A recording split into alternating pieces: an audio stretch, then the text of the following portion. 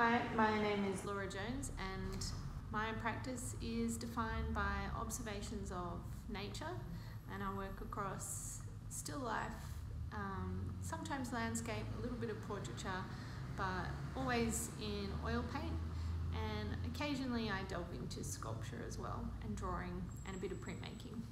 In 2019 I was the artist in residence at the Glasshouse Regional Gallery, which led to an exhibition in March this year. This exhibition was titled Arcadia. Arcadia by definition means a vision of harmony with nature, and I was thinking about these themes a lot when making the show because my subtropical colourful paintings from my time on the residency were quite strongly contrasted with the bushfires that we had for months last year.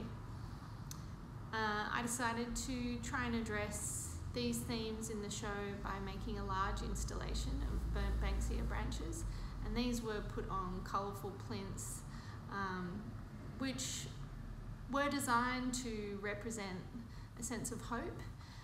The fluorescent new shoots of branches against bushfire burnt tree trunks is quite striking, and so I wanted to evoke that in the gallery space.